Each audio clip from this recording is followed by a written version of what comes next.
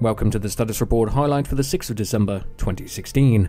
We have Brian and Merrick on this week, mostly covering the recent improvements in server performance and our final push to have 0.61 out on stable before Christmas. Additionally, Brian provides a bit of insight on the intended DayZ survival experience. We have some exciting news regarding vehicles on Experimental Branch, and share several forum threads that we think you'll find interesting. As many of you may know, we're in the Experimental Unstable Branch iteration phase, on the road to moving 0.61 to Stable Branch. So, this status report Brian is going to break his part into two. First part covering where we are with 0.61 and what our current critical issues for moving to Stable Branch are. For the second part, Brian will be talking briefly on his opinion of 0.61 as a build and goals with it as an experience. Now that all of our milestone goals for 0.61 have been implemented, we're currently in rapid iteration phase. For those testing on Experimental Unstable Branch, this means a lot of things can change quickly, not to mention break. Over the last few builds, we've focused on both improving server performance and trying to tackle issues that were caused as a byproduct of work on optimizing client network traffic. While that may be frustrating for those of you excited to try out 0.61, it is absolutely critical for the development process that we are able to iterate and test these changes under a larger load than internal QA resources allow. Additionally, a good deal of critical issues we've been seeing on the Experimental Unstable Branch servers simply do not reproduce internally. Thus, us being able to test through the unstable branch and provide the team with critical crash dumps, debug logs, and profiler data is absolutely required for 0.61 to get to Stable Branch on Steam as soon as possible. So, the next time you run across a server crash, frustrating bug, or game-breaking issue while testing on Experimental Unstable, do your best not to get frustrated. Head over to the feedback tracker and give us as much data as you're able to. Every ticket and comment on the feedback tracker helps, even if you might not feel like it does. For stable blocking issues we're currently tracking: characters twitching, stuttering when crossing rubble and bodies, client crashes, some structures not having proper shadows, items stuck in hand, server crashes, VoIP too loud, infected vocalization too loud, naked characters and silent gunshots. For Brian's second part this week, he'd like to comment on the swing towards survival with 0.61. It is no secret that DayZ set out to be a punishing survival title from the start of the project. Much of the mechanics that would drive this type of experience have been in prototype phase, with the full functionality of them dependent upon technology from the engine, optimization to make them a threat, and so on. Because of that, for the majority of our development period, they have had little impact on gameplay, unless you intentionally sort them out, or a bug related to them caused larger issues, such as the hypothermia issue in 0.60. With this side of the game being present in such a state, most of DayZ's gameplay throughout the early access phase was centered around social interaction and gunplay, with little incentive or push for anything else to occur, as bug fixing, feature implementation, and optimization has allowed us to bring some of these mechanics more to the forefront of gameplay.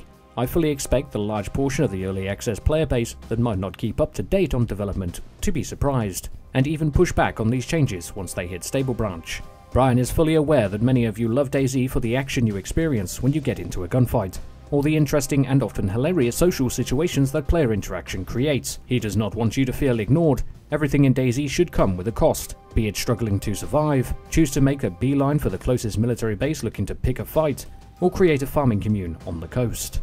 The closer we move to beta and early access release, this will become more apparent, and we will of course ensure that all styles of gameplay are as viable as possible, assuming you make the correct decision to overcome the environment that seeks to kill you, be it through starvation, infection, murder, the cold, or being eaten alive by wolves. In our last couple of adventures in 0.61's Experimental Branch, we've experienced this firsthand, and some of you may have experienced this with us live on Twitch, where we struggled to survive the elements in a heavy rainstorm, causing our clothing to get drenched, catch a cold, and then start dying of hypothermia. On top of that, we had to worry about the infected, which could possibly have taken us out where we were so low on health from the hypothermic state. We managed to get from town to town by locking ourselves inside houses, lighting up a fireplace, which then would give away our position to other players, as our chimney bellowed smoke, and the lighting through the windows and shadows would quite easily give our position away. On top of that, we had the wolves to contend with as well, who always seemed to know the right time to hunt us down and attack. Excited as we are by the slow but inevitable progress to that unforgiving survival experience we set out to create back in 2013, we're all very aware, as you all should be, that this is a development build.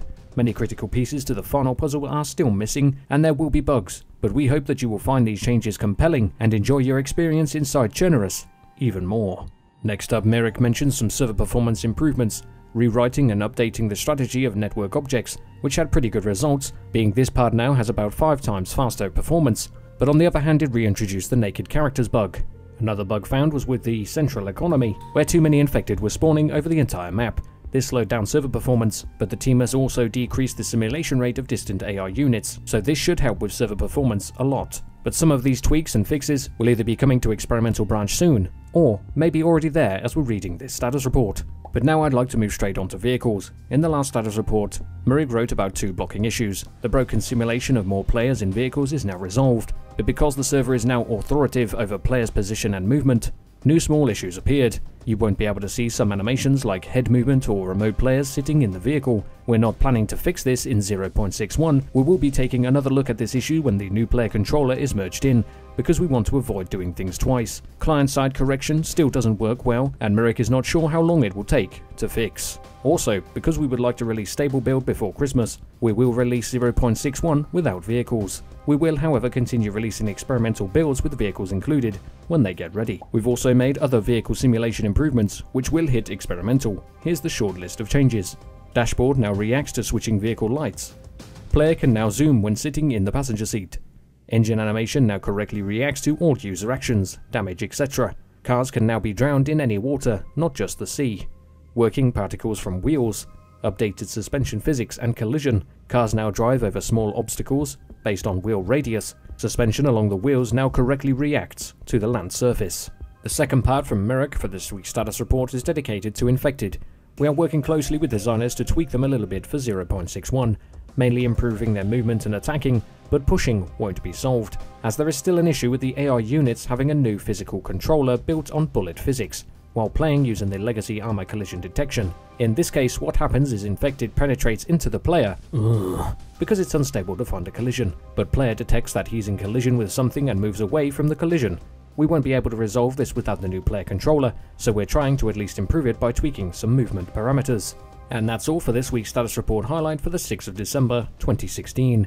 There is a load of forum posts as well at the bottom of the status report, so of course I recommend you read the status report in full for yourselves for the most amount of information that they hold. The Trello has also been a bit dry since the last load of posts, so nothing new there.